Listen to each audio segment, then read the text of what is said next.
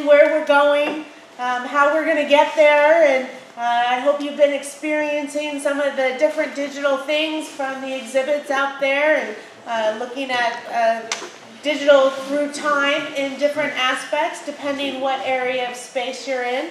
And we're really excited about some of the positive feedback that's coming out. I hope the rain doesn't keep people away. We do have other people who are registered and have paid, and they're not here yet. So hopefully it's not a rain issue and they'll show up. And the only good thing is maybe it'll rain early enough and we can still have our concert tomorrow night at City Hall. So it'll be out of the system and we'll be moving on. But I'm going to give you a little bit of information about JDS, Creative Academy, and what we have going on here. I know some of you have been here, so you've kind of heard something. And I was just a nut for it. And luckily, when I was a kid, my mom's boyfriend climbed a telephone pole and basically messing with the wires, and we had free cable for all through elementary school. And this is early 80s, so cable television, we didn't have a lot of, there wasn't a lot of programming on there. You know, they didn't have Game of Thrones, you know. So HBO was playing, you know, they'd play Star Wars, but they'd also play the making of Star Wars. Disney Channel, you know, they show all their old cartoons, but they'd also show all of the Walt Disney specials where he's like, this is how we make cartoons. I never missed an episode. I was drawing every day. How did they do this? How did they do that? Some of the first digital technology from Star Wars is that they programmed the camera to go over the big model of the Death Star trench run. They programmed a camera, they have what's basically that every computer has is you usually have a lot of math. They have X, Y, Z coordinates. It's a Cartesian coordinate system by Rene Descartes. It came from the Renaissance. So they programmed the coordinates for the camera to move. And the camera moves and see Death Star, explosions, everything's timed out. All it has is some guy in a box just putting buttons in. It's digital. Yeah. The first 2D digital. There's a new show on HBO called Westworld. 1973, Yul Brynner was in the original film. When they show his point of view, when he's looking at, and you see that kind of digital, look, that's the first 2D digital animation ever shown. 1973. So as far as me, as I kept going through, going to school, I was an architect explorer. I started learning architecture because I had naive parents and a bad high school guidance counselor. So I was doing nights at an architecture firm, and we had this computer-aided drafting and design. It's digital, how to do blueprints for houses. I thought it was cool to do a computer, but like I couldn't play games on it, I couldn't tell stories, but I could tell you where the doors and the toilets go in the house. It was alright, you know, get into that. So, 1993, I graduated high school, another film comes out, Jurassic Park. That blew me away. I was like, you mean you could actually make photoreal characters? You know, when we look at it now, it's kind of like, yeah, that's kind of old. But that blew me away, and I was like, well, I'm going to go to school for that. And I started going to junior college at Mount San Antonio College in Walnut. And there I met a lot of people who actually worked part-time as instructors in the animation industry. So I just picked their brains every day. Then they started a digital animation program at Mount Sac because another film came out, Toy Story. And I was like, I gotta learn how to do this stuff. And I found out that during the program, I like to draw too much because the Toy Story and Pixar 3D animation, it's puppets in a computer that you can just keyframe. And I was like, oh, I want the hand-drawn stuff, I want Aladdin. So I started looking for ways to do that. I started taking classes at a place called the Animation Academy in Burbank. It's run by a really, say, passionate man named Charles Zimbillis. And this guy, I call him the warlord, because he could take bad artists, make them good, make good artists great, and great artists amazing. And I was lucky enough to work with a lot of industry guys, Jose Lopez, Steven Silver, Tom Perkins. These are all character designers in the industry. Steve Silver designed Kim Possible, Danny Phantom, you know, Nickelodeon shows. Jose Lopez is the art director for the latest Transformers cartoons. Tom Perkins worked on Teenage Mutant Ninja Turtles, and there was a Teenage Mutant Ninja Turtles animated movie called TMNT. He was character designer on that, so I got to basically pal around with these guys. And another guy, John Navarez, who's a storyboard artist at Pixar. Kelsey Mann, who's head of story at Pixar, was a student when I was a student. So I surrounded myself with some really good people. Then decided I want to get my degree and finish, so I went to Woodbury University. And I'm going to show you something that's really kind of embarrassing to me, but it is my first film from college. And it's called Penguins Don't Fly. It's about 5 minutes long. It's done, all the animation is done digitally. The backgrounds were painted by hand in watercolor. Now we basically did traditional, digital, put them together. So if I can pull that up.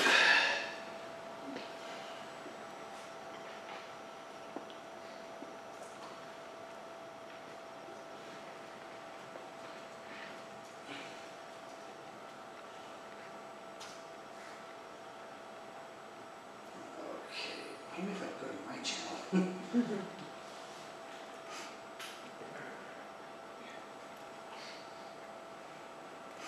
Oh, there it is. Make sure there's no ads.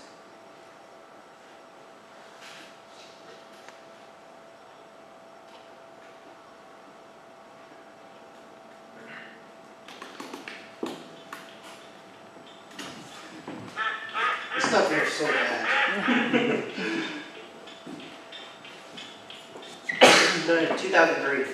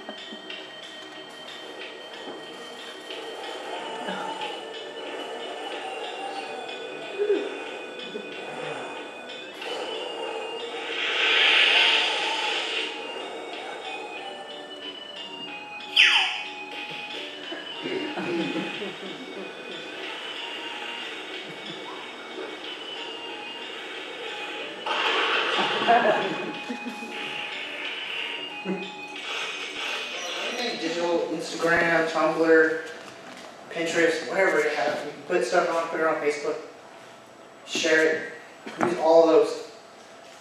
Create your animations, put a reel together, put it on YouTube, start sharing, put it to people in the industry. Hey, look it, this is where I'm at, this is my skill level. Send it to every studio you can find. And then after you get your first job, usually takes 2 or 3 jobs in, and then you start building up your own little network of friends, and everybody goes, oh, I'm going to this next studio on this next job. And you just go one to the next to the next. My first job I got in 2006 on a show called Where My Dog's At. It was an MTV show made at 6-point harness. All digital, done in Flash. I was the model cleanup color artist guy. And basically I take a lot of the drawings because I was a caricature artist before. I worked at the zoo, drawing all the little kids, and I'm trying, hey, draw your face. And so the show was a lot of celebrity caricatures. So we had Playboy magazine artist who did a lot of caricatures for Playboy magazine. I can't remember his name, Russian guy. Wish I could remember his name. But he did a lot of the main designs. And since I was a caricature artist, I got to work with him and flush him out and actually make him a little cleaner, make him actually animatable, because he was a very rough ink, real rough sketches, so getting a lot of that detail doesn't really work for animations. You need to get it simplified and streamlined. So I take his drawings, kind of tone them down, but still keep the essence of what he's going for, and then get them all digitized, and then I would put in their eye blinks, their mouth charts, and that was handed to the animators to put in the scenes and make them act. I did a lot of that basic character design work for about half my career. Was doing mouth charts, eye blinks, head turns, character design work. The last about 6 years, I've moved more into animating. I worked at a game company where it was great because I got to be a lead artist. I got to create games. There was a game I could pull up on a Scholastic. I pulled up last night. I was the only artist to work on it, so I got to do everything. So I got to, it was just me, a producer, and a programmer. I made a baseball game and a football game. And they just let me go, do whatever you want. I'm like, all right. So I could pull those up.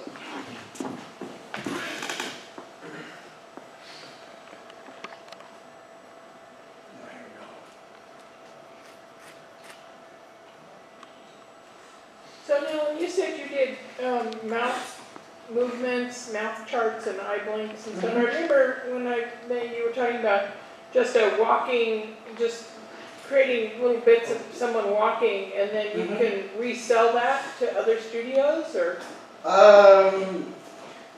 Not necessarily, because usually a studio will have a project in mind, and they'll have like their character, and you say you create a walk, so like, now can you reuse it for the same show? Yeah. In digital work, there's sometimes you find a show that looks just like a show you used to work on, even though you're at a different studio. So you could, reuse drawings of hands that you did 5 years ago. So they're not copyrighted by the studio then? No, because if you drew them, it's yours. Yeah, but usually when you work for a company, whatever you create for that company Yeah. is theirs. Trust me, they don't notice. Well, yeah, they probably wouldn't notice, but do you have to sign non-disclosure agreements? Oh yeah, every show you theirs? get, but the thing is, they're, if you're going to draw up one hand, that's for a whole character, I mean, when you were talking a drawing in a hand, it looks the same, so why reinvent the wheel? Right. So it's, like, I can draw the same hand over and over in my head, but it's like, I just have a library of these. Right. Plug and play. And it's a good way to streamline and make things faster, but 99% of the time, I just redraw the hand. Because I've seen places where we do more like puppety flash shows, like Metalocalypse, which was a adult swim show. They had hand packs, so they have like all these drawings of hands, so the animator can go in and go, I want this pose or that pose in a certain frame. And I watched the animators scrolling through this whole pack of hands that are like 100 drawings of hands, looking for just the exact right one. And I'm like, you're going to take 20 minutes to do that when it could take you 5 minutes to draw it. Right, So, right.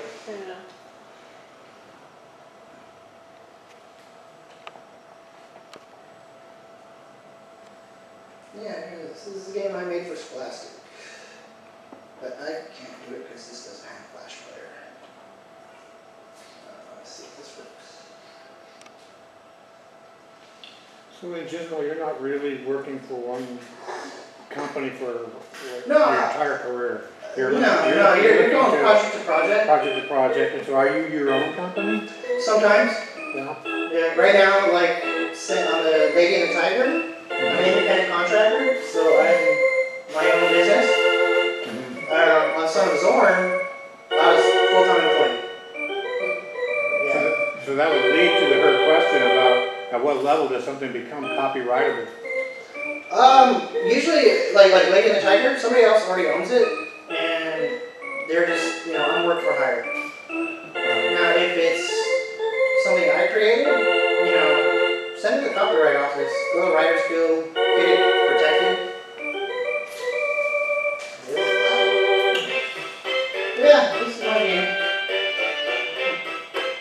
I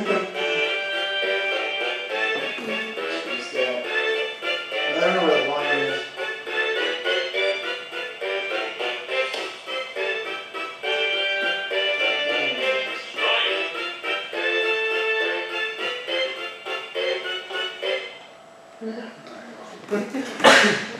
Cool thing, if I could send in links to that, you can play the game, you could hit home runs into the windows break, you got fireworks, everything was done in there. Even the UI, which is all like how many players you have left and what the score is, and all those little things have to be designed and drawn. And man, you get really bored doing that because you just want to animate the character hitting home runs. You did the Lord of the Rings cartoons in the late 70s, early 80s. Did a film called Cool World. Right now, I think he just finished up a film called Last Days of Coney Island. And he's amazed because his whole studio was a computer. He had like 4 or 5 guys animating in his house.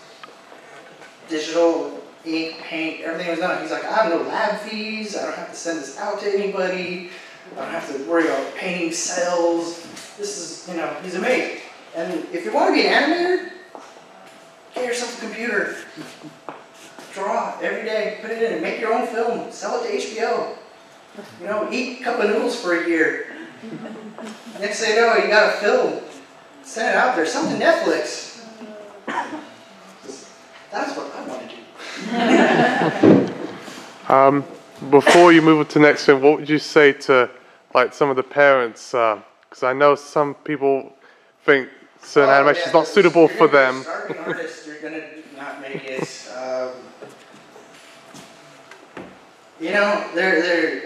If you have a passion for something, the money will find you. I wouldn't even really worry about it. I was lucky. My parents were a little naive. They didn't know. They're like, he wants to be an artist. Well, let him do his thing. So, but once you get going, the real trick is just getting yourself in front of the right people. Surrounding yourself with good people. But when you went to school you said Burbank, Mm-hmm. that's really what got you in front of and made those connections in the industry. And that really helped you. Yeah, well, actually, at Mount San Antonio College in Alma, back in Mona, they had a lot of people that had been in the industry that were teaching there.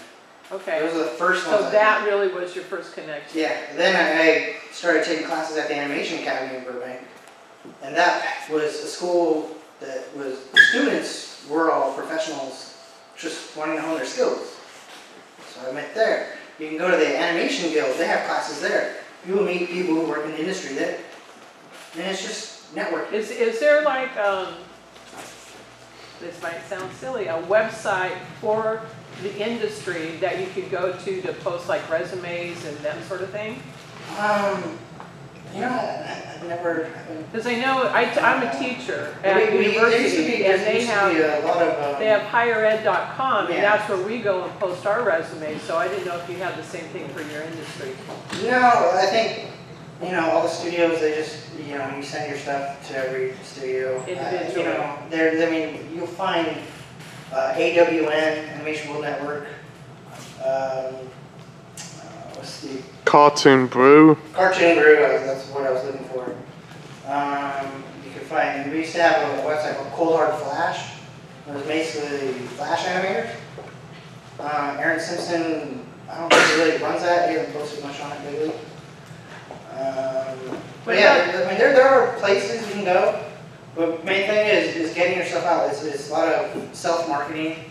We can get a YouTube channel. And what about trade magazines? I know, like, I used to work in fashion, so we had trade magazines. Yeah, you have that sort of animation thing too? Yeah. It used to be kind of like an industry ride for a while. Like, it was all like, oh, look at what this next corporate executive is doing, and we're like, really? They didn't even interview any of the artists? And then a lot of people started banging on the door, and they started getting more artists to interview and do different things. Honestly, I haven't picked up that magazine in a long time. But it's probably a good starting point for people trying to get in, newbies trying to get into the industry. I'll leave business cards. I got a bunch. Just send me your stuff. Well, I don't know. Think about this side. Yeah. Designs are great. You did? Did you do the animation for the game or? No, the game was already a popular game. Right. And it's owned by Disney. And Disney hired a studio that I was working at and said, hey, we want to make cartoons out of this game. So we actually had to take the simple designs that they had in the game that were not so great. We kind of leveled them up, so to speak, made them look every day. And downstairs in the bottom of the building, they knew when he was coming in, and one of the animators downstairs would see that, and he had a button. He hit the button, a little red light would come on the third floor where Chuck Jones and his story team was going. So they knew, oh, the producer's coming. So before the producer comes in, they would all get in different positions. One would be tying a shoe, and one would be, well, I'm just working on it over here. Another person would be doing something over here. The man would look in and be like, all right, you guys are working. Yeah, we're good. He'd leave. Comes back at the end of the day, animator downstairs would see Leon coming in and hit that button. Chuck Jones and all the staff get in the same positions they were, but all the work would be done. This guy never knew how anything ever was made. In the same studio, there's an animator who got busted. And this was in the 50s.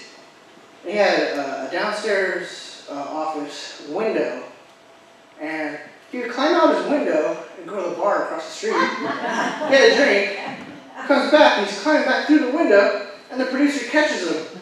And he's like, what are you doing? He's like, oh, I was saving time by going through the window. I didn't want to walk all the way around. He goes, oh, good job.